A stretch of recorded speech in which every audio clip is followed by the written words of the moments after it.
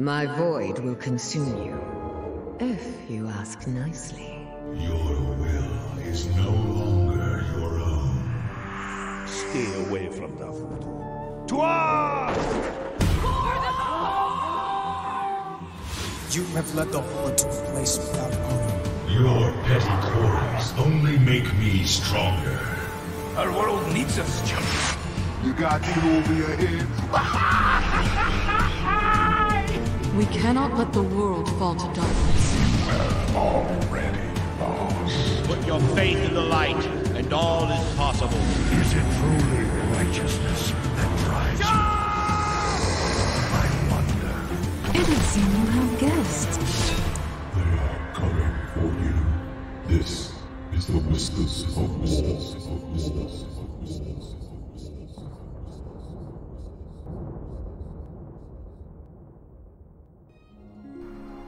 Hello everyone and welcome to Whispers of War, show 114. I'm your host Sil, and let's just talk about what I did in World of Warcraft this week.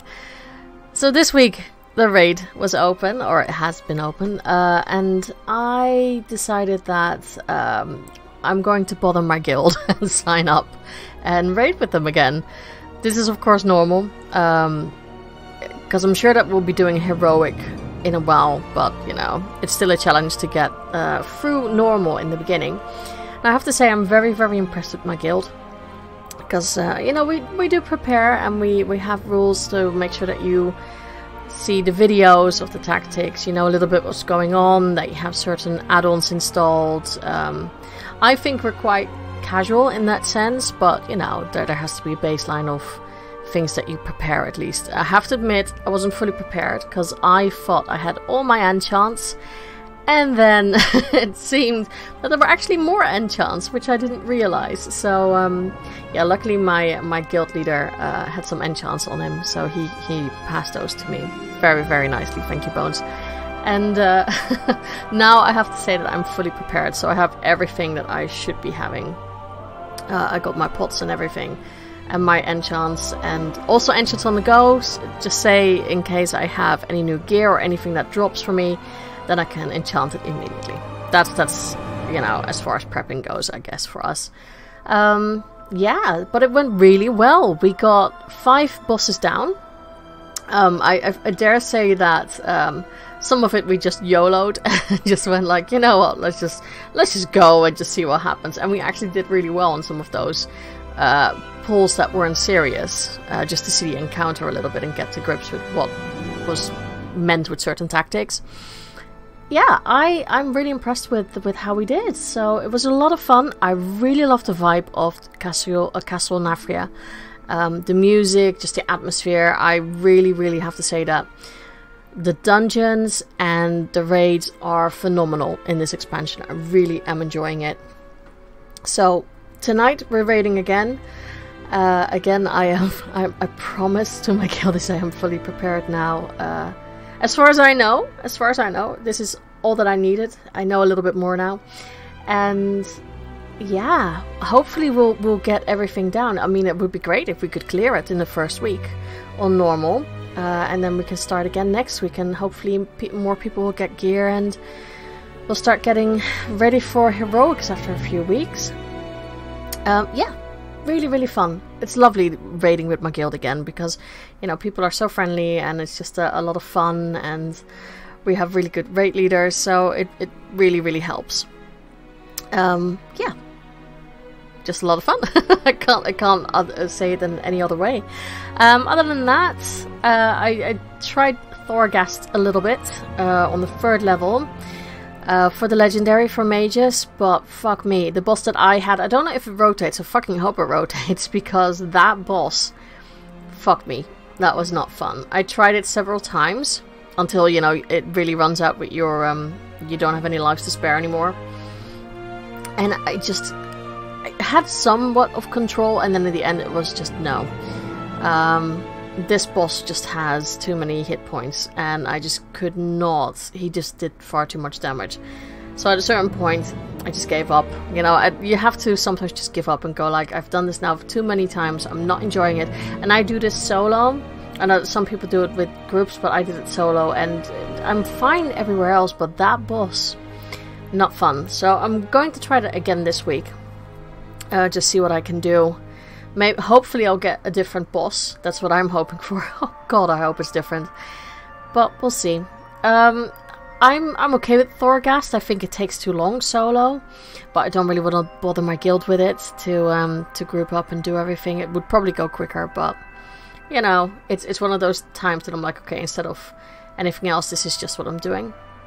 I'm also still doing Covenant dailies and weeklies, just trying to get that renown up and other stuff, you know, building your sanctuary a little bit, which is fun. I do enjoy that. It's still easy to get groups for any sort of world quest, really. I'm sort of enjoying them all. I find it really annoying that you can't mount up. I understand it, but I do find it really annoying. Yeah. I don't know. I you know, there's so many games I want to play, but my time is completely sucked into World of Warcraft now at this point in time. Which is a shame, because we'll get the Christmas sale soon in Steam, and there are some games I've been eyeing up that I really want to play. So I don't think that will be happening anytime soon. It doesn't stop me from spending money on games that I really should not be spending any money on, because I won't have any time to play them. We'll see. I guess we'll see. Yeah, so time well spent, I would say. Really, I'm enjoying World of Warcraft. Still not 100% sure if I'm enjoying the mage. For now, I'm going to stick with her, because from everything that I've played, she is the most fun to me. But I don't know, maybe there's a little bit of disconnect still that will come later on. I am going to start leveling my other characters now a little bit, because I want to see the other Covenant stories. So yeah, I'm just leveling them alongside, I think, each other. I'm not really like, oh, one first to 60 and another one. I'm just, you know, whatever tickles my fancy, I guess, for that week. And that's really it. That's really it. I can see that it's, you know, I'm very interested to see how Threads of Fate leveling goes, how that works. Or if I just want to take it a bit slower now and see more of the story again. I don't know. I mean, I have so many alts anyway, so it doesn't really matter. I can do either or. But now, I will leave you with something much more interesting than my week, which is the interview I had with Rick. So, after the interview, I'll come back and we'll talk about the question of the week to see if you are raid ready for Castle Nafria. And yeah, we'll discuss that then. But I'll see you on the flip side after the interview. And with me today, I'm being joined by a familiar voice on a DPS. Welcome, Rig. Hello. How are you? I'm alright. How are you? I'm fantastic. It's Sunday afternoon here in the UK, obviously the same for yourself, and I've had a nice chilled week after being off work, playing some certain game. Could it be the launch of a certain game? Maybe. So yeah, I've just had a nice chilled week, no work to worry about, and I've just been kind of playing some computer games and drinking a lot of coffee and yeah, just relaxing. And back to work tomorrow though, unfortunately, but it is what it is, I suppose, and everyone's got to do it, pay them bills and earn your pennies and all of that. Very true. I think a lot of people are in the same position now. All of a sudden, everyone has to get back to the grind again after having a week off. All right. So why don't you tell the listeners a little bit about yourself and who you are, what you do on the internet? I don't do a lot on the internet, no. I'm Rig, as you said, and I am the host of a podcast called Charactercraft, which your listeners will probably be familiar with because I've been on the podcast before, and I'm usually floating around different discords and different people's podcasts and things. So yeah, the podcast is called Charactercraft, and we talk about Warcraft, and we talk about the characters that make up that World of Warcraft universe, whether it's NPCs in game or whether it's the actual players like yourself, because you've been on our podcast. We talk about, because it's not just the NPCs that make up Warcraft and make the world feel alive and be alive. It's ourselves as well, filling that social void and things like that. So we talk about people that make up kind of our community, people that make up our game that we all love so much. We record the podcast. We try to get one out once every week, and we basically have a bit of a laugh, have a couple of beers, myself and my co-host Cuffy, and a lot of the time it's mostly Cuffy just being thick. He's not the sharpest tool in the box, is our Cuffy, bless him. He's a lovely guy, but he's hard work sometimes, and he'll admit that as well. A lot of the time it's Cuffy being taught things,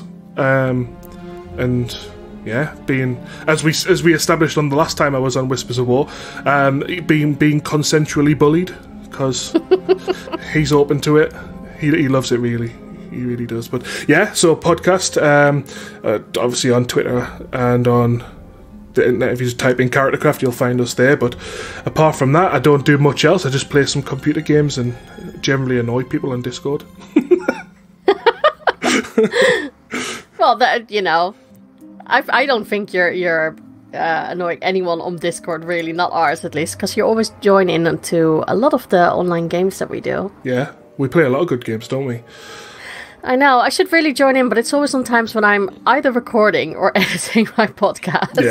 Yeah, it's one of them things, I suppose. Like, a lot of people's social time, unfortunately, like when it comes to being on their computers, a lot of people's social time is playing games or podcasting or editing podcasting, because obviously the rest of their time is took up with work and things like that. So all the boring stuff, or housework, or family life, and well, that's not boring obviously, but a lot of people their only time is podcasting or editing podcasts. So yeah, it's just one of those things. But you should get on more. We should play some more, especially some Among Us and similar games like that, where we can lie and cheat and steal against each other. I'm absolutely for that. I know this is like completely different from World of Warcraft, but I've seen another game called, what is it, The Silence or Silence, which is the same sort of thing as Among Us or something like that. So you have a monster that can only hear people when they actually communicate over voice chat. Are you talking about Phasmophobia? No. It's I don't know what the silence is in. It's actually someone who plays a monster with a group of other people. It's a bit like what is it? Not Left 4 Dead. I'm quickly looking at my desktop. I know which one you mean. Dead by Daylight. Dead by Daylight, yeah. Fraz and Michael and Coffee and that have been playing it. So yeah, is it Dead by Daylight or Death by Daylight? Dead by Daylight. So it's something like that, but this game, so one person plays a monster that you don't see anything. It's basically if I would take off my glasses, that's basically my vision that I have. But as soon as someone of the players talks to communicate what they need to get, then my vision immediately brightens, and it's like that's where they are. So they need to be completely silent over comms, which isn't possible. Yeah. Because you can't be silent in the game either. But yeah, that looks hilarious to me. I don't think I've ever heard of it. I'll have to have a check out of it. I thought you were talking about Phasmophobia originally. That's another one that I need to get into. Yeah, that's an interesting game. Terrifying, really is. But yeah, it's there's a load of games like that coming out recently, and I think especially with the time of year it is as well, just after Halloween and things like that. You're going to have a couple of games like that come onto the market. And I think also with the current situation with the pandemic, a lot of people are forced to not see a lot of people. Mm-hmm. So these games in which you have to socialize are starting to become really big now. Mm-hmm. And I just hope that it stays. It would actually be nice once this all gets resolved with a vaccine or something, that we actually continue to have games that are more about socialization as well. Yeah, exactly. I do think I just love, not just on computers and things like that, you know, like on the internet. I just love in general how the whole world seemed to become a nicer, more tightly knit place. There was a lot of hate being slung around, you know, like the whole world in general, not just on the political side, on like just social side as well. And I think, you know, things, because of the pandemic, people have become nicer and appreciate each other more. And it's a good thing to see, especially in our sphere of games and things like that. It's a lot of things nicer. And I mean, we on Dragon Powered Studio, we try and cultivate that feel good, you know, environment anyway. So it's only goes to strengthen what we're kind of fighting for, really, I would imagine. Yeah, exactly. I think the ethos of "don't be a dick" is very, very strong on our network. It's one of my favourite sayings. Just don't be a dick. All right, let's go to that other online interactive platform that we play, which is World of Warcraft. Oh no, this one. This one. Now, I know what you play, but I don't know if it has changed for Shadowlands. So, let's see what the listeners might guess what you play. So, Rick, are you Horde or Alliance? What do you think, Sil? What do you think I play? I think I want to know what you think. I think you're still Horde. Correct. Yeah, I'm still Horde. I can't get it. I just don't. I don't know. I just don't get the Alliance. It's just not my thing. So yeah, I play Horde, and this expansion, kind of like the last one, maybe. I've mained my warrior, a Zandalari warrior that I've recently. Back end of BFA, I've leveled up to max level and then started to obviously turn it into my main. So yeah, I'm playing a Zandalari warrior, and yeah, loving it. It's great. What flavor warrior do you play? My mind's went blank. Fury warrior. Fury warrior. Okay. Yeah, I play Fury. Why did my mind go blank there? Yeah, I play Fury warrior. I'm not a good tank, and I much just prefer the idea of having two two-handers rather than one two-handers. So yeah, I play Fury, and I love the speed of it. The kind of intensity is great. You know, like you're effectively a pinball bouncing from one mob to another at a really high speed, and the more things you kill, the more powerful you are. You know, and yeah, I love the fact that you can go into a fight, not so much in Shadowlands, but you can go into a fight, you know, like in BFA back when that was obviously current content, and you could effectively take on like 7 things and still come out swinging, or 8 things still come out swinging, you know. So yeah, I love that kind of thing, and I just love the pace of it, really. A lot of other things are quite slow class wise for me, but the warriors bang on. Okay, very good.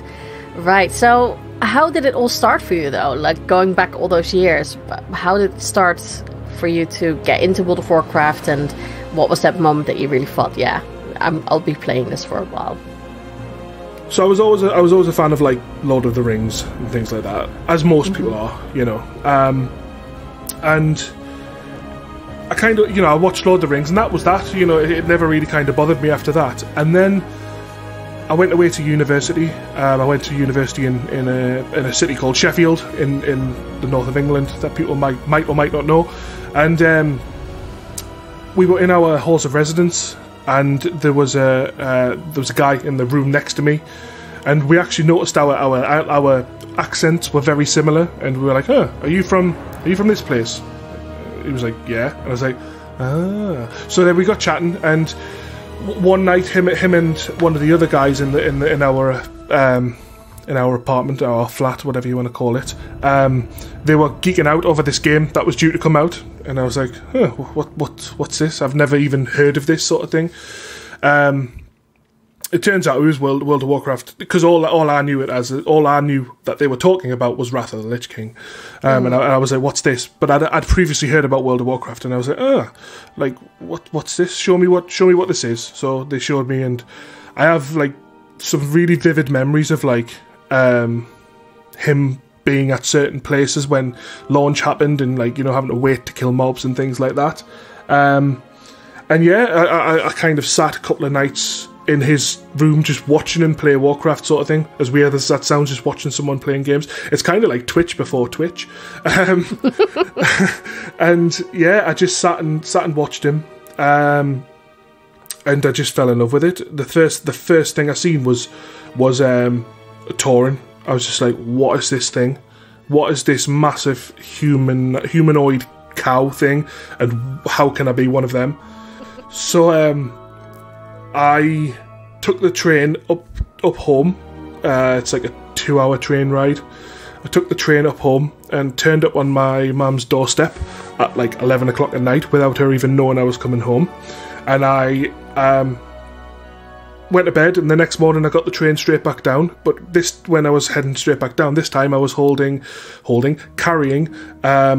my desktop PC, which was awful. It's like a Dell Inspiron 1998 kind of thing. And I took that and a massive CRT monitor as well on the train, wrapped in a blanket, wrapped in a bin bag. I got the train back, and I had to carry the CRT monitor. So I had the PC in a rugby bag, like in a big hold-all, and I was carrying the CRT monitor through the streets of Sheffield from the train station to my flat. And I thought the hard work was over when I got to the actual halls of residence, and then I forgot that I lived on the 7th floor. So I had to carry, and there was no lift, no elevator. So I had to carry both of them all the way up the stairs. I was wrecked, and I set my computer up and we started playing some Warcraft, and from there it just kind of grew and grew and grew, and it's been a constant in my life ever since. It's I honestly don't think I would be the same person I am today without Warcraft. Like, it's completely changed me and changed how I've went about my life and who I am, you know. Mm-hmm. It just kind of it's a thing, that a seed that got planted very early on. This all happened in like 2007, and it's grown ever since. So it's like 13 years I've been playing. 13 short years as well, because it's went really fast. It's crazy how the game's 16 years old, but it's scary how quick it goes, isn't it? Yeah, it really is. I can't believe I'm like, over 30 now. When I first started playing, I was like 18, 19, something like that, and it's just madness. It just went so quick. All right. Well, been playing for a long time, and of course you also got the latest expansion. But did you ever go back into Classic when it came back? Because you said that you got into it with Wrath of the Lich King. Did you ever go back to Classic just to experience it? I did. When it came out, I downloaded it and kind of started it up. And obviously, as I've just mentioned, I've got a love for warriors. So I started a warrior up, and everybody has told me that is the worst thing I could have possibly done. But I started a warrior, and I got to like level 5 or 6 or 7 or something like that, and I just thought, nope, and promptly shut the game down and logged back into retail. And I haven't, to be honest, played it since. So I did jump in a little bit, and it was just taking me like 45 minutes to kill like 10 crabs, like on in the bottom of Duratara or whatever. It was just taking too long. But I do watch WoW Classic. There is a well-known podcaster called Juno. People might know him, people might not know him, but he's an Australian guy, and he hosts the People of Azeroth podcast, and he does WoW Classic challenges, hardcore challenges. Mm-hmm. So I watch a lot of Classic with that. He's trying to kind of get a paladin up to 60 without dying, and so I do watch a lot of Classic, but unfortunately I don't play it because it's just it kind of made the wrong impression on me, or I made the wrong choice when it came to choosing the right class. In all fairness, Classic is a hard game in that sense that it just plays completely different in retail. And as much as I love it, I just know that I won't have the time for it at all. And I'd rather do that with leveling 20,000 odds. So that's what I'd rather do. Exactly, yeah. I mean, everybody's different. And some people might go, nah, retail's rubbish. You should play classic. And it is what it is, I suppose. But for me, yeah, I'm a retail guy. I like the way the game has evolved from where we were at Classic to now where we are, where it seems as though Warcraft and Blizzard in general have kind of looked at the whole MMORPG scene, and they've kind of taken the best things from all of the games, all of the different games out of there, and implemented them into Warcraft. And it's exciting because it's made the Warcraft this completely different, evolving thing from what it used to be, and I like that. Change is good, and you know, if something's changing that I'm interested in, then it's a good thing. You know, it's only going to kind of serve to kind of make my experience of said thing better. So yeah, I'm a fan of it. I'm more of a fan of retail than I am classic, put it that way. Yeah, at least it's there, you know? It just in case people are like, okay, I need something else instead of retail, then it's always there. Yeah, exactly. Besides the big Steam library that most people have, you know, that pile of shame that we never clear. Oh, yeah, I've got so many ridiculous games on Steam that I've never even booted up. I got them, you know, like in Humble Bundle and things like that, where you buy these, or G2A, where you buy these, like, random game packages where they come with like 10 random codes for 10 random games. I've like bought a couple of them in the past, and I've just got ridiculous, like, silly puzzle games that I'm never ever going to play. So yeah, it is a good thing that it's still there though, that it's back out again, classic that is. You know, there is people that prefer that kind of gameplay, and that's cool. It is more of a challenge, I will say that. So if you want more of a challenge, there's still people playing World of Warcraft. Exactly, yeah. That's always good. So yeah. Okay. So let's jump into Shadowlands. What did you do on... for us it was... I'm not going to say night, because night for me is like 2 a.m. But it was more like 11 for us in the evening. What did you do at 11 at night in the UK on that day? So you know when it's like Christmas morning, and like you get up, and your parents you get up at like stupid o'clock in the morning, and it's like 3 o'clock in the morning, and it's like nowhere near an acceptable time to get up and unwrap presents, but you still get up, and your parents tell you to go back to bed. Well, that was kind of me with Shadowlands. I was kind of sitting there for like all day, because I'd finished work at like 3 o'clock in the afternoon, so I was sitting there from like 3 o'clock just waiting, twiddling my thumbs, playing other games, and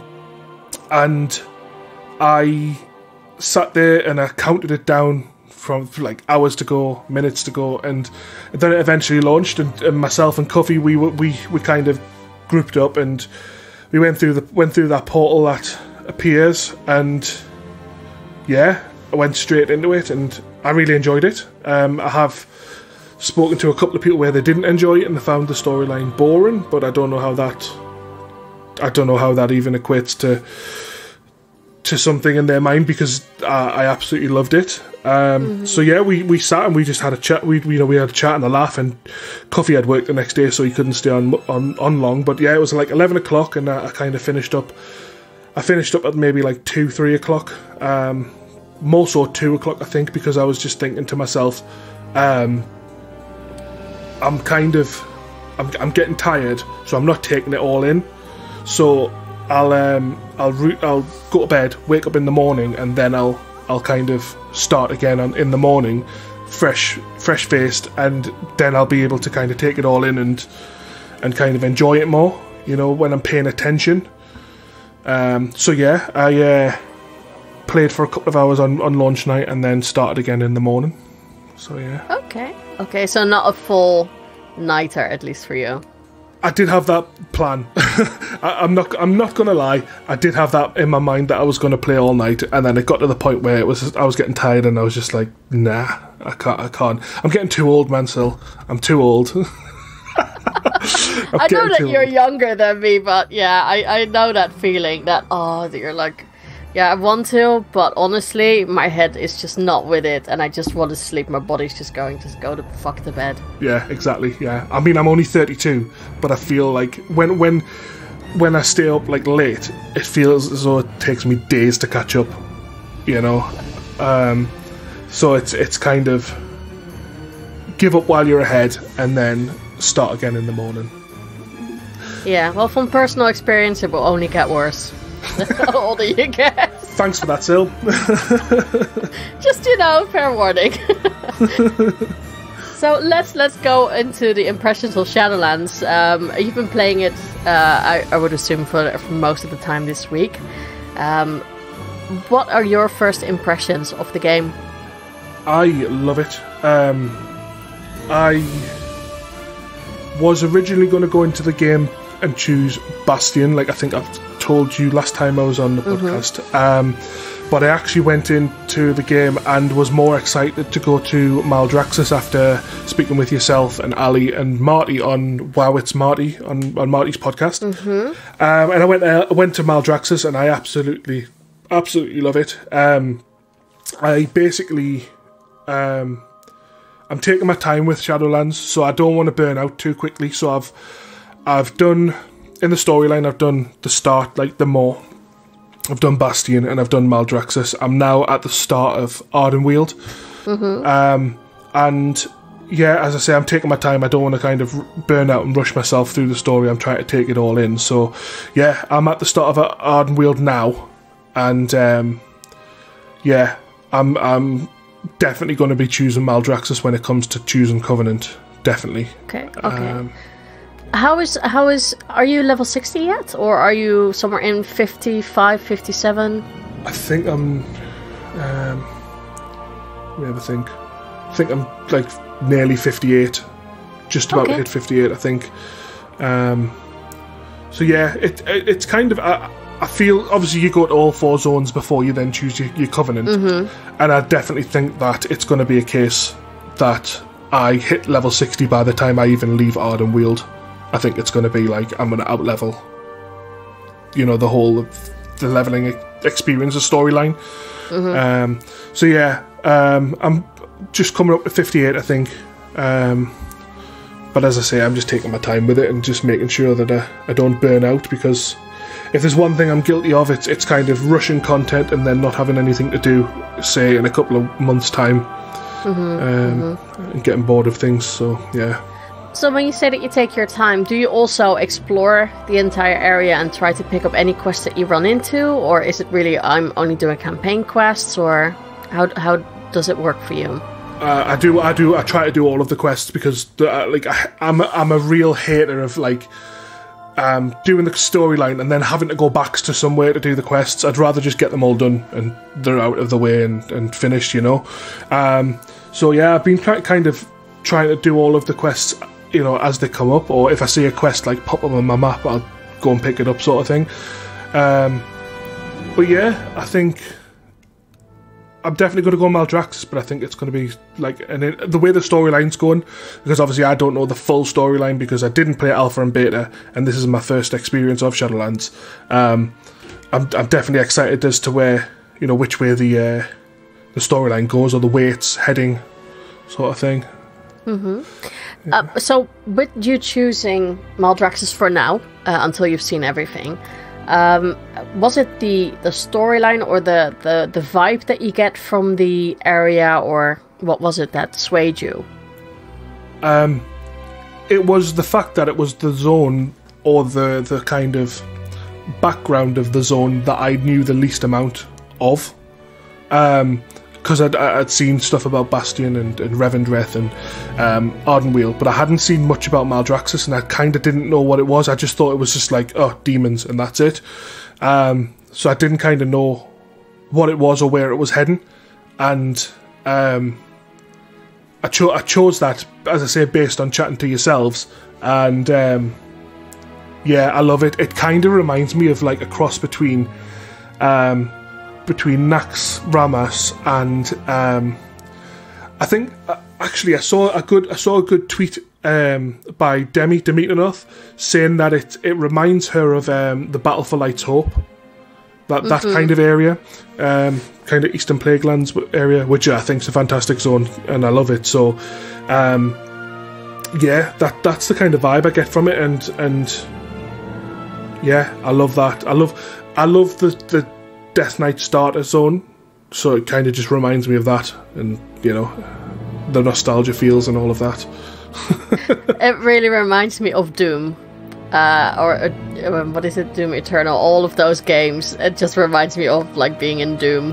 I don't know if I don't know if you've seen. There was a tweet going around, and it was the map of Warcraft, like the new map of Shadowlands, and it basically said that the Maw is Diablo, Maldraxxus is Doom. What was it? What were the other ones? Ardenwald is Ori and the Blind Forest. Yes, yeah, and Bastion is Hercules. yes, that's it. I love that one as well. Yeah, the definite, you get definite Greek vibes off Bastion, and the storyline there, and all of the naming, like, what's it? Naming traditions of all of the characters in Bastion all fit in with the Greek vibe as well. So yeah, absolutely. I got those feelings as well. It was a bit like you were in, like if you're familiar with Greek mythology, it feels like the Elysium yes. fields. Yes. That's what I really got the vibe of, and I thought, this is really cool. I like this. I especially because I went back after I went into, what was it called? Maldraxxus, and it was halfway through. I thought, I was still missing some quests apparently for Bastion to finish certain achievements, because I am very much working towards making sure that I get all the quests done, explore all the areas, just in case we get flying. I don't think we will for this one, but just in case we do, I thought I'm just going to see if I can finish this already. And apparently I was missing 2 quests, which you don't get until you're 60 afterwards. Right. So I thought, oh right, but it's such a... When you go into Maldraxxus and then you go back into Bastion, it's such a big difference all of a sudden. Like, the vibe is completely different. And I like that. Yeah, the art team have outdone themselves with regards to the new zones. Even just like the skyboxes look amazing. Like, yeah, they've done a really good job. And as you said, the vibes are completely different when it comes to all of the different zones. Like, the first thing I did when I stepped into Ardenweald was I didn't even move. I just stood and I just looked around, just like 360, up, down, left, right, you name it. I just looked around, and the skybox in Ardenweald is amazing. Like, it just looks so cool. So yeah, the vibe is good. The art team have done well, and I'm really excited to see what the storyline kind of holds. There are some interesting bits to come that I can tell you. Definitely. No spoilers. No spoilers. So in regards to the areas in Shadowlands, I know that you haven't done Revendreth yet, and you haven't done much of Ardenwald, but which one do you enjoy, or like the most? I think Maldraxxus. I think I went in there with very little expectation as to what it was and what I knew it was going to be, so it kind of surpassed all my expectations straight away, if you know what I mean. If you set your bar really low, anything's a bonus. And yeah, Maldraxxus is so cool. Like, yeah, I don't know if people have already played all of the storyline in the game when obviously this comes out, but the storyline about having that final goal, you'll know what I mean, you know what I mean, or you will know what I mean, having that final goal and a thing to work towards to find out where you go next. That was really interesting. Couple of bits from Bastion that I'm kind of interested in as to kind of what is going on there, because I have seen a couple of theories that Bastion may look and feel like it's the good place to be, but in all reality it might actually be the bad place to be. They might be the worst people of the expansion that we meet. And the reason for that is you don't see any kind of so like all of the Kyrian look the same, but apparently all of the Kyrian are made up from all different souls from all around the universe, not just Azeroth. So do they actually like break you down and build you up to be what they want you to be? Do they kind of reanimate you? Because obviously they're all blue. They're all humanoids. They're all blue. You don't see like a Tauren Kyrian walking around. Do you know what I mean? So, what is their kind of motive, and how are they kind of, making people? And the thing is, we know that there was a Tauren soul there, because there's one quest that makes you help forget the past of this soul. And all the examples that you see of their past are Tauren. And you're like, okay, so this soul must be a Tauren then, if they are still remembering that from their past. And the fact that they say that they also ask the Kyrian, the Ascended, to forget, because then they don't have any judgments of the souls that they bring in. The thought is a bit like, oh yeah, that's very noble. And then you're like, oh, so you have to forget everything about your previous life. Yeah, what are they doing? Why are they doing it? They're kind of portrayed to be the good guys, but are they really? Yeah, because I think in Ardenvold, people really, when you ask them questions, they say, yeah, this was me in my previous life. But yeah, it's really interesting with that. Okay. So with those different areas, if you had to create your own realm in the Shadowlands, what would it be like, and what would you call it? This is a hard question, Sil. I know. But after all, I am the guinea pig. These are new questions. It's the first time you ever asked somebody them, so... I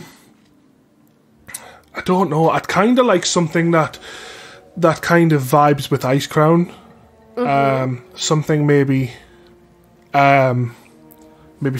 A bit more ice and frozen. Yeah.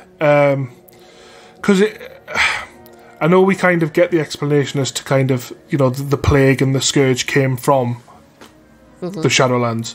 But it's kind of, where does the ice come from? I know it's set in the northern pole of Azeroth. I get that. But like, something to kind of vibe with Icecrown, kind of to make, I don't know, make the kind of crossover, I don't know, Sil. I don't know. I'm trying to think. Something ice, but something a little bit more with ice and everything. And yeah, I to be honest, I really love the Northrend. Like, I love the icy areas. Like, it just, for some reason, even though it's like a desolate, icy wasteland, it's got the most atmosphere for me. It's just like really pops. And that probably comes from me being a Wrath baby, Something icy, I think. So we need to get like a planet Hoth in. Yes, something like that. Because I'm just thinking a lot of the places are quite dark. You've got Maldraxxus, which is dark. It's always like cloudy and plague and all of that rubbish. And then you've got Ardenweald, which is basically set at night time. And Revendreth is like vampires and nighttime and anima, and something with a bit light, actually. I know Bastion's light, but like something kind of with a bit light, maybe like, as you say, Hoth, just like a frozen hellhole. That's not a bad idea. I like that. I like a little bit of like ice, and it makes it different from everything else. It makes it different from seeing deserts for the past like 3 years playing Battle for Azeroth and all the stuff in Silithus, and no. All right, so without spoiling it too much for people who are not yet played through the entire story, who would you say is your favorite new character in the Shadowlands? If you have a spoiler, just give everyone a warning. To be honest, it's not a new character, but I actually like seeing more about Bolvar. I've always thought, ever since he put the crown on the top of Ice Crown, spoiler alert, ever since he put the crown on, and he had that skin texture of just like volcanic crust, like, and then you seen the loading screen for Northrend change from Arthas to Bolvar. I've just thought Bolvar was awesome, and I needed kind of some more information about him, you know what I mean? And seeing his character kind of go from being a commander of the Alliance, disappearing, getting tortured, turning into the Lich King, and then sitting on the throne for so many years, and you only see him when you do the Death Knight quests for the weapons for Legion. You only really see him then. You don't really kind of find out a lot about him, but now we're starting to find out about him. He's met, obviously, ourselves in Oribos, and he's leading the charge for like the Azerothians going to Oribos and to the Shadowlands. So yeah, it's if anything, he's not a new character, but it's Bolvar. Yeah, I'm kind of stoked to see kind of him get his story fleshed out a bit more, because apparently he's one of the greatest warriors that has ever lived on Azeroth as well. So it's nice for him to get his kind of recognition, you know. Especially now that his daughter is prominently in the game as well. That is going to be interesting, considering that she was with Jaina when Jaina got kidnapped. That's, for me, really interesting that she actually got into that position, that she is so close to Jaina now. Yeah, that will be interesting to see how that relationship develops. Definitely. I'm excited to see kind of how it goes, you know. Will he see his daughter again? I don't know. You'll have to play the game for that. So, this is a new sort of question, so you have to pick one of these. If you want to answer both, that's fine, but if you want to do one, that's also fine. So, out of these two, if there was a character that you could send back from the Shadowlands to Azeroth, who would you pick and why? Or, the other way around, what character that is now alive in World of Warcraft deserves to immediately go to the Shadowlands, and where would you put them? So we're sending somebody there or there to Shadowlands to Azeroth, right? Either they're going back or they're going, you know. Oh, I don't know, because you see, the thing is, I don't know who has been sent to the Shadowlands. I don't know who we're going to see. So this is a difficult question. Somebody I'd probably send somebody back to Azeroth, because then I know for a fact that they're actually, or they might end up there and then appear again. So I would like to see Varian come back. I would like to see Varian come back. As I say, I don't know whether he is in Shadowlands or not. But if he would be there. If he was there, I would send him back to Azeroth. I'd also like to see Gul'dan go the other way. I know he's dead. But I would like to see Gul'dan be eternally tortured and be, you know, the jailer's bitch. So you would immediately send him to the Maw? Immediately. He would be locked up in the most secure tower there is in the Maw, and he would be the jailer's bitch, because I cannot stand Gul'dan. I really cannot stand him. He's just a prick. I think also what the problem was with Gul'dan is that we got him too much in the span of an expansion. You get that a little bit with Sylvanas now, that I know that they're creating overarching stories for all the expansions, but sometimes it is too much that you get a villain for a very long time, which gives character development, but it's also sometimes a little bit like, okay, this person again for the villain. Yeah. To be honest, I don't even think it was just one expansion. It was like, what, 2, 3 expansions? I think Gul'dan was 3, wasn't it? Yeah. It was just like every time something went wrong, Gul'dan turned up, and it was just like, oh, not again. Gul'dan, go away. Like, come up with a new narrative. Not the writers, Gul'dan, that is. Come up with a new narrative, you know. Just stop being a fucking dick for being a dick's sake. That's all it was. He just wanted power. He just being a dick because he could be a dick. Yeah, I don't know. Gul'dan, man, I can't stand him. Okay, fair enough. I think a lot of people would agree with you. Right, let's go to faction pride. So I know you're Horde, but how do you feel about the factions nowadays? Do you think that the factions should be abolished, or do we need maybe a third faction that's neutral to keep all the factions, or maybe we need to put the war back into Warcraft and, you know, if it's red, it's dead? So there's a couple of avenues you can go down with that question. So first one, should factions be abolished? No. Warcraft is built from day one on humans versus orcs. The first game was called Orcs versus Humans, or whatever it was called. So from day one, it's been built on that struggle, that constant butting of heads that the Horde and the Alliance, or the Orcs and humans, have had. So I don't know. I don't think that they should be getting rid of factions. Because it adds that bit of spiciness to the game as well. Do we need a third faction? I have toyed with the idea in my head in the past. Have like when we didn't know who was going to be the next Lich King, the next Lich Queen sort of thing, and everyone thought it was going to be Sylvanas, and Sylvanas was going to be the leader of the Scourge, and not the Scourge, yeah, the Scourge, going to be the leader of the Scourge and things like that. I did toy with the idea of like having like Horde, Alliance, and then like an undead faction where you could be any race, but they were undead, like dead versions of them, and you could play as like an undead faction. So you had like the Forsaken, who still had their will, and the Scourge would still have their will, but you were playing obviously as like a bad guy team. So I have toyed with that idea in my head in the past. And then, do we need to get the war back into Warcraft? I think we've just had it with Battle for Azeroth, Horde and Alliance going at it.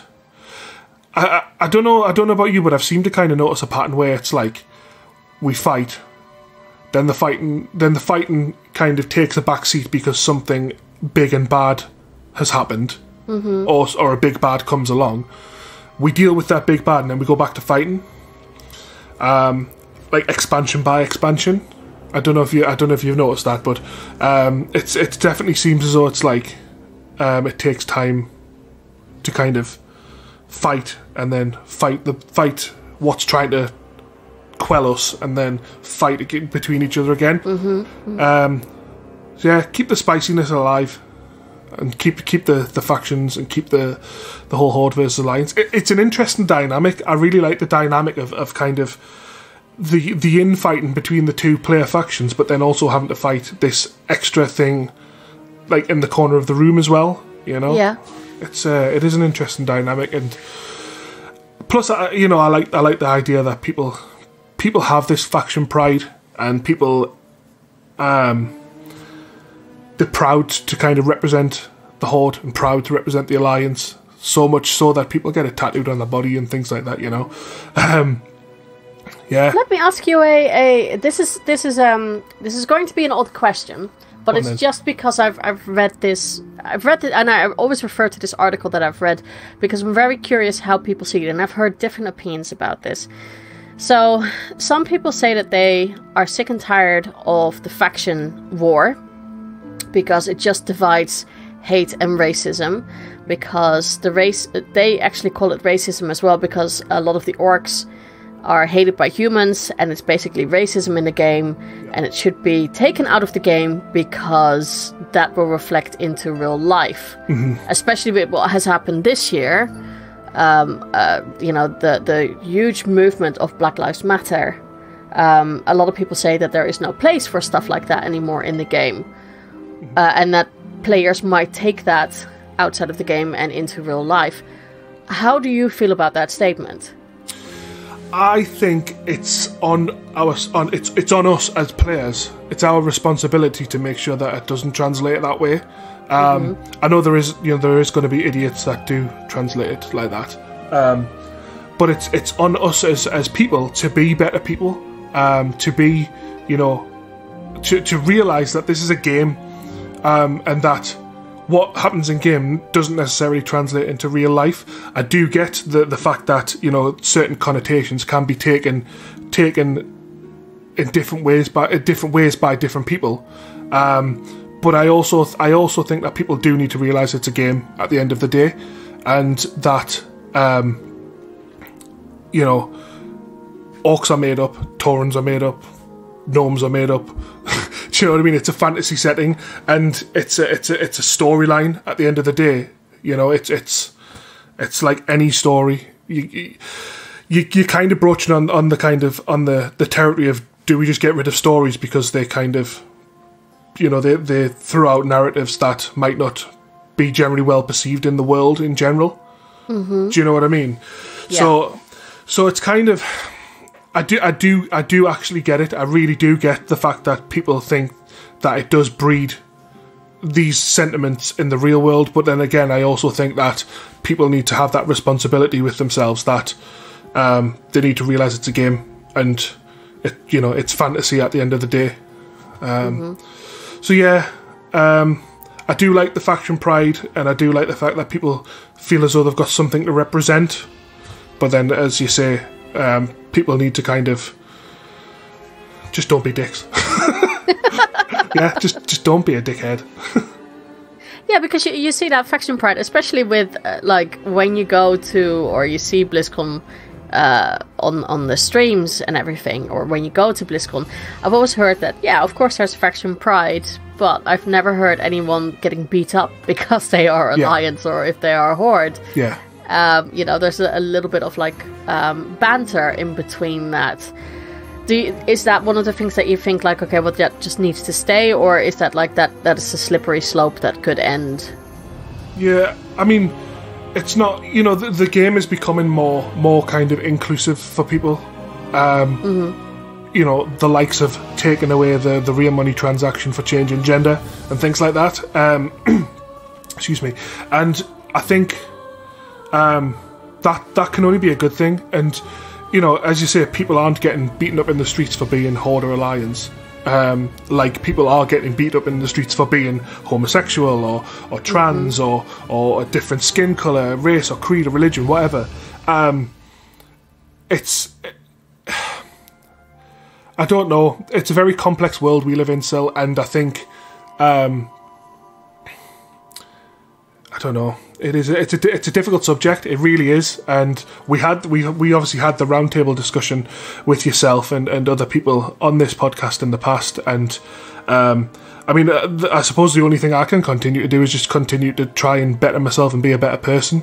And I've kind of been achieving that this year, and hopefully that can continue. But just realise it's a game, and yes, you can represent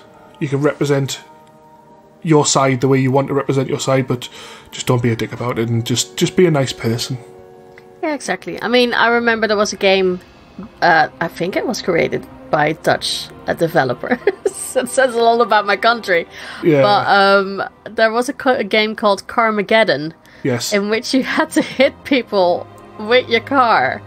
And the more people you hit, the higher score you had. Now that, for me, it was like, okay, I'm not going to get into my car now and actually start, driving on the streets like an absolute maniac. Yeah, it's like this whole like when Grand Theft Auto comes out, the argument rears its head every time a new Grand Theft Auto comes out, and it's like, does video games breed violence? And the answer would probably be no.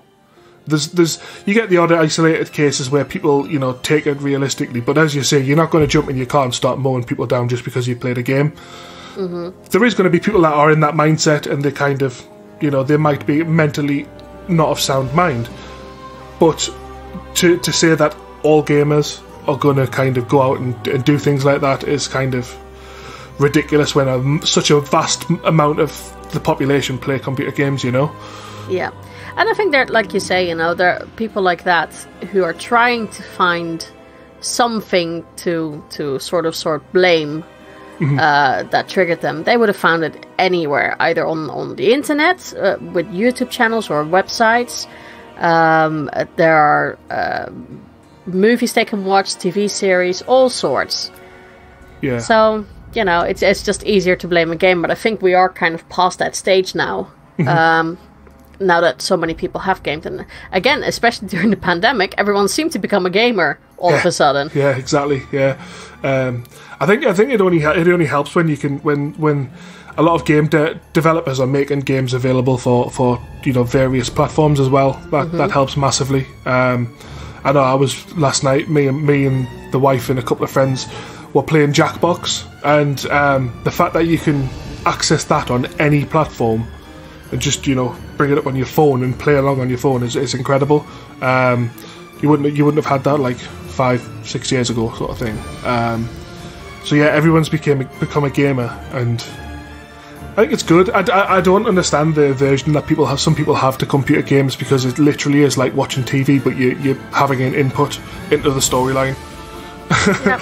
I always compare it to reading a book, because it's the same. You follow a story. It depends a bit what you do, but you follow a story. It's much more interactive.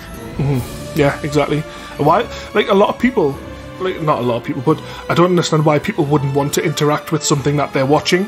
Do you know what I mean? Like you can have a tangible outcome on, or tangible impact on the outcome of whatever you're playing or watching or doing. So yeah, I think the fact that a lot of people have become gamers, it's a good thing, and they can kind of understand us more. It's kind of cool to be a gamer now, whereas I don't think it was in the past. I think it was like, you're a nerd, you're a geek, and that's the end of it. You're just kind of one kind of arm of society over there, and now I think, as I say, it's become like quite cool to be a gamer, and it's more. I mean, look at the likes of esports and things. That's kind of taken off as well, isn't it? So yeah, it's much more recognized, I think, now. Yeah. Okay, so talking about people, what has the Warcraft community meant to you? Oh, the Warcraft community. So back in the day, when I first started playing Warcraft, it was like, it was quite it could seem quite a harsh and toxic place when I first started playing. Now it's more so that the community, especially getting involved in podcasts and things the way I have, it's become so much more of a I don't know, like a family community sort of thing. We've got our friends that we play games with, myself and yourself. We've got that kind of family there, and as I say, in general, people just seem to become nicer about it. And for me, the community is, as I say, has went from being like quite a harsh and toxic place, or it could be, to really, really nice place. Like all of the stuff, I don't know whether it's just who I choose to follow and kind of that community, putting its things into the Twitter sphere, but like the amount of like good vibes that gets sent around and stuff on Twitter is really good. Yeah, I think the community's definitely improved, and for me, it means a lot. At my time and place in my life at the moment. Oh God, I'm getting really deep here. I'm getting really deep. You're getting it all out of me here, Sil. Yeah, it definitely means a lot, and it's kind of, I don't know. I'm making friends and meeting people who I think are kind of going to be like present in my life for a long while now. And that's all because of Warcraft. It's Warcraft's fault that I have to sit here and talk to you. No, I love being on your podcast and everybody else's podcasts. Yeah, it means a lot, and it's also, hopefully I've got a good feeling that it's going to mean a lot in the future as well. Yeah, I think so too. It does seem that more and more people. I mean, the thing that I hate, and I talked to Frasley about this, is that I hate that a lot of people, as soon as you comment on something that you don't agree, you're being called a snowflake or a social justice warrior, and I'm like, well, since when is that an insult? That you are, fighting for something that just common decency, and I think we need to get out of that attitude and not be like that anymore, and just, you know, be like, well, no, you wouldn't say that to me face to face. Yeah. Unless you want to get punched in the face. So. Anybody saying that to me face to face is going to get planted in the ground. I'm 6'8" and 28 stone. Say it to my face, and I'll cave your face in. Do you know what I mean? I know, exactly. So, like, yeah, and I saw something about snowflakes the other day, and it was like every snowflake's, you know, different. Like, snowflakes are like, I can't remember what it was, but snowflakes are cool, and, you know, so what if someone's a snowflake? Like, let people be who they want to be. It's not the way I see it. You know, I couldn't. You know, I'm supportive of people who kind of want to be who they want to be, but if it doesn't have an effect on my life, why should it bother me? You know what I mean? Like, if someone decides to paint themselves pink and kind of identify as, I don't know, as a pink grapefruit, that doesn't have an effect on my life, so more power to them. Do you know what I mean? Mm-hmm. And yeah, I don't know. It's just. We do need to get out of this mindset of just people being nasty to people. For the art of debate seems to have just disappeared. You know, the art of conversation and being able to kind of debate points back and forwards just seems to have disappeared, and it's kind of opinions matter overall. And if you have a stronger opinion than somebody else, your opinion should be right. And that's not the case. You should be open to having a conversation and open to having a debate about something, and be willing to discuss the pros and cons of a certain point. Mm-hmm. Because that's kind of what's got us to where we are as a species. You know, the art of debate, the art of kind of philosophy, and kind of being an individual and being different. That's, if we were all the same, it would be a boring place, as people say. Do you know what I mean? So exactly, it would just be a grey mass with everyone wanting the same thing. And exactly. Yeah, I completely agree with you. I don't get where this is coming from. I also hate the whole phrase of, oh, it's the internet, so you need thick skin. No, why do you need to have thick skin for anything? No, you shouldn't. You shouldn't have to. You should be comfortable being who you are, and where you are on the internet. It shouldn't matter. The internet was created for everybody to have a voice. You know, exactly. and obviously people do have a voice on the internet now, and they have, you know, they do and say what they want, and I think a lot of people need to be held to account for what they do say to people on the internet now, and they shouldn't be able to just, as you say, be a keyboard warrior and hide behind a screen. Yeah, I think we will get that in the future when I think the law starts to become much stricter with certain things, and people who threaten people with rape or murder or anything like violence via messages in a sort of anonymous way. Yeah, I feel like the law needs to start to become much stricter on that, and as soon as something like that happens, you can actually get a visit of the police. Mm-hmm. Just, you know, come onto some kind of registry and you be banned from things. Because I think there's far too many sites like Twitter, Facebook, who still allow a lot of that hate stuff to happen. Mm-hmm. Yeah. I mean, I love it when you see like these female streamers and they get messages like that from like 10 or 12-year-olds who think they're so cool, and then they send those messages to their mums on Facebook and go like, this is what your son sent me. Yeah, like calling people out for the bullshit.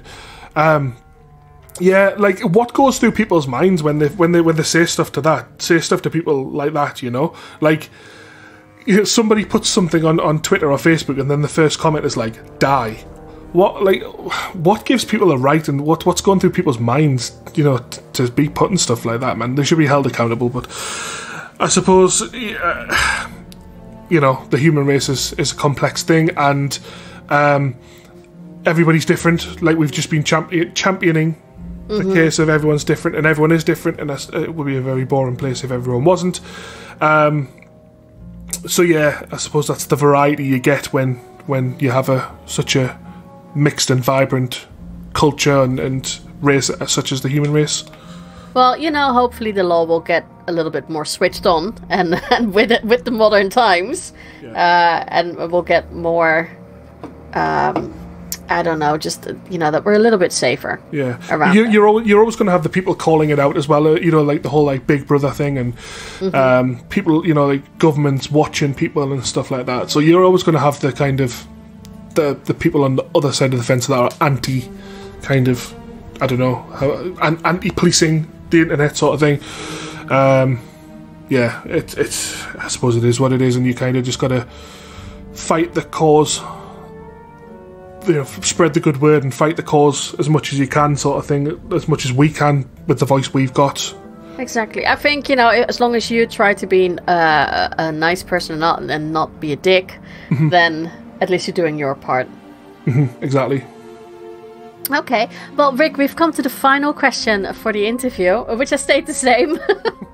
And for those who are new, this is the question. So, what is your whisper? And a whisper can be anything. It's maybe something that you wish for in the game, any game mechanics you want implemented or taken out, or maybe a bit of fairy crafting about where the story might be going.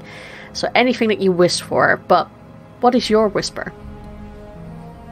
So, I haven't played Shadowlands enough to kind of know where it needs to be improved, I would say. But there's one little thing that really, really bugs me with Warcraft. Really bugs me. And that is the fact that whenever I start a new character, auto-loot isn't automatically turned on. It really, really gets my goat that auto-loot, I have to turn it on every single time.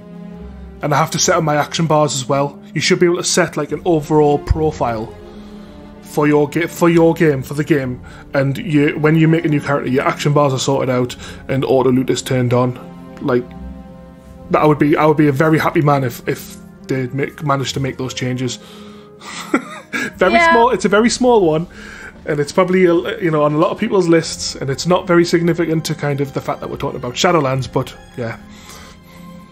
Yeah, no, I get it. I think auto-loot should be the other way around, really. That auto-loot is automatically on, switch it off if you don't want it. Yeah, that's a good one, actually. Sorry, it doesn't pertain to Shadowlands, but... No, I like it. I like it. Anything for the game, so that doesn't matter. Yeah. All right, well, Rick, thank you so much for the interview. Thanks for having us. It's always a good time when me and you get together and we have a good natter. I felt as though I've waffled quite a lot, so apologies to anybody who felt as though I waffled. But yeah, I've had a good time, and yeah, I'm more than happy enough to come on again and be subjected to questioning. And absolutely. If people want to follow you, where can they find you on the internet? We are on Twitter at CharacterCraft, literally just at CharacterCraft, all one word. I think it's all lowercase as well. And you can also find our website, which is charactercraft.net. And then on there you can find all of the links to the podcast. And you can even listen to it there. And there's Discord and email and all of that, all the ways to get in touch with us. And if you want to chat with us and whatever, we're on Discord. We're on many people's Discords. Yeah, but so just search for CharacterCraft on the internet in general, and you'll find us. Perfect. I'll make sure that those links are also in the show notes if people want to be even more lazy and just click on that. But again, thank you so much for being a guest, Rick, and hopefully in a few months we'll talk about Shadowlands again and just how you've experienced the entire story and all of that. Yeah, definitely. I'm looking forward to kind of finishing it and discussing it with you, because obviously I've not finished it, but it's looking exciting. And to those who are still playing it or have completed it, hope you enjoyed it, and I hope you are enjoying it. I'll be looking forward to that chat. So I hope you enjoyed that interview. Make sure that you check out Riggs' podcast. It's really good. Yeah, and let's go to our question of the week. And the question of the week was, are you raid ready? Is there any encounter, any bosses that you're looking forward to, or maybe some loot that you would like to receive? And of course, there are those of you who absolutely are not raid ready. Maybe you don't want to raid at all and you just want to focus on something else. But I was kind of curious about that, so let's jump to Twitter to see what you guys said. Tim said, raid ready, going to jump in this Sunday with my guild. Looking forward the most to just playing new content again with the guild. Yeah, I completely share that sentiment. Dmifanov said, not ready yet, but would like to get into it. Maybe waiting for LFR, but hopefully we'll be able to get a guild group going. I want to see it for the lore. I mean, I really like it. I like the encounters and I love some of the RP that goes on. Stormy Steph said, I am not ready yet, but I am planning on doing LFR, if real life permits. Hopefully a few runs of normal before the tier ends. I hope so too. Cloudbreath said, I'm very happy to be raiding with my guild this week. As for raid readiness, 181 eye level and ahead of the curve on Castle Pineapple, yeah. So Castle Nafia can't be too much of a challenge anymore, right? And most looking forward to summoning Ufred and Malikan stealing everyone's appearances. So Cloud is in my raid team, and Ufred is our guild, or is our raid leader, who's been on the show a few weeks ago. And yeah, we're always told, don't you fuckers summon me, because every time that we do get a summoning stone, we try to summon Ufred, who's already there. But we constantly do that, so he's getting constantly spammed by the messages. Which, you know, I'm going to say it's tradition now, so whether he likes it or not, it will happen every raid. Dominic V said, raid ready, and we are starting tomorrow with a chill normal run. Just looking forward to killing new bosses and getting to know my new raid group. First time since end of WOD that I'm raiding in another guild. Oh well, I hope it's really nice, and I hope you enjoy it. Laria said, raid ready. My guild organized a normal raid the moment servers came up. Heroic really hurts this first week, but it makes it challenging. Wow, I'm impressed with heroics already. Nice one.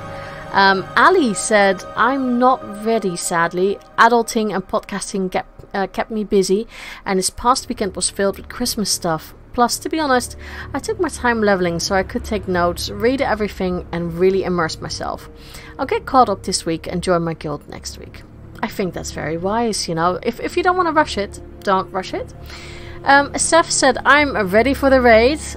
Good, I hope you have already raided, or at least, you know, had some success. Nick Z said, not raid ready, still not max level. We'll get into Nafria eventually, presumably as LFR sometime after it's been out for a while. Dreadlord Acid said, I am just barely raid ready, got all my gear from heroic dungeons and filled the missing slots with some PvP gear. Looking forward to jumping in and seeing the raid bosses, what fun mechanics they came up with for them, and seeing the story bits that are tied to the raid. Vatran said, same here, so the same as Ali. I think a lot of people have that they're either not just ready yet so quickly, because it is very quickly that this raid has come out. I think it's only like 2 weeks now. We've been playing for 2 weeks, and already there's a raid, so it's asking a lot of people, especially around this time of year. Honors Hammer said, already have 2 bosses down in Nafria. Raiding is my favorite activity in the game. It's coming together as a team to defeat bosses none of us could alone. It's a beautiful synergy of tanks, healers and DPS, each contributing in a necessary, set, unique way to success of all. American football coach Bill Parcells would yell at his players during the game, "This is why you lift all those bleep weights." Well, raids are why we run all those mythics, grind professions, and everything else we do to be raid ready. I don't want to let my team down. That's a nice way of thinking of it. I think that's a really nice way of thinking of it. And Daniel said, my priest is ready by means of item level, but I can't decide if I want to play discipline or holy. Both specs are so much fun. I think I have to wait and see what fits the group best after a few raid nights.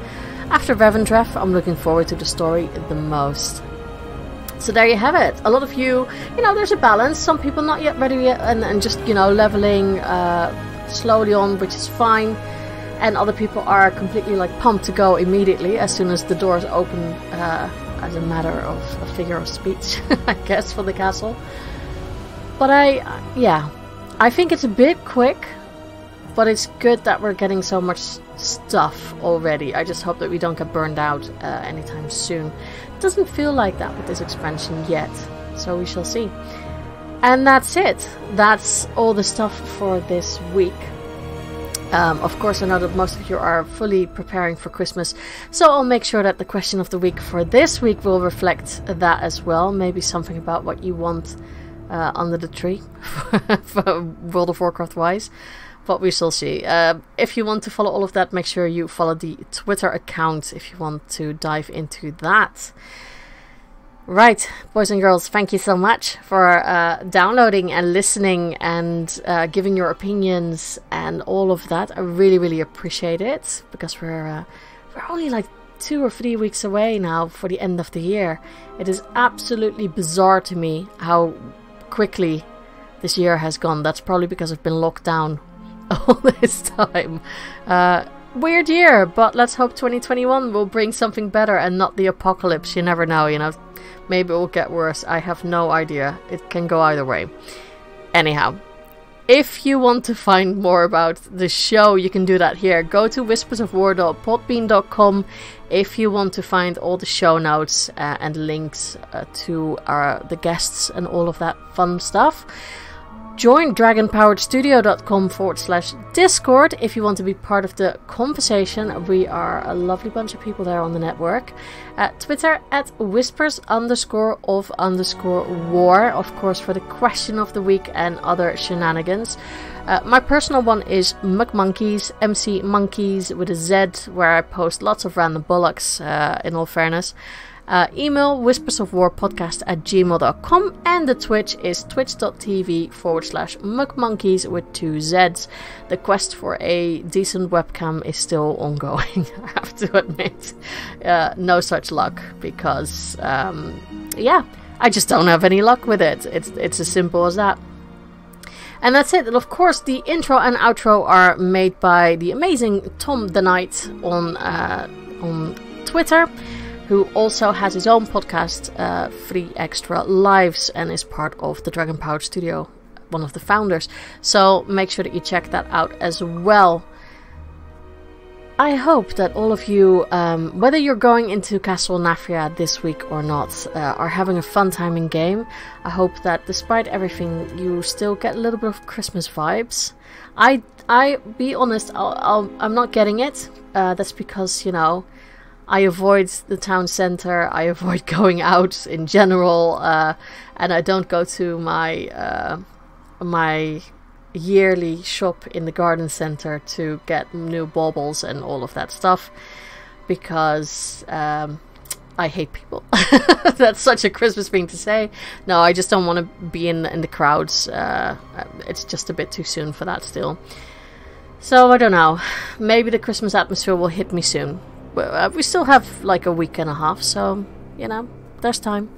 Anyhow, I hope that you guys have a lovely time in World of Warcraft this week, and keep an eye on the question of the week, and I'll talk to you next week. I'm not taking a break over Christmas, just so you know.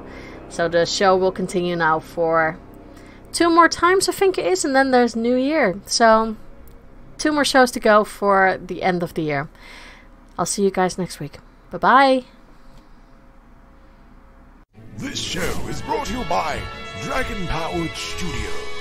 Find more at dragonpoweredstudio.com.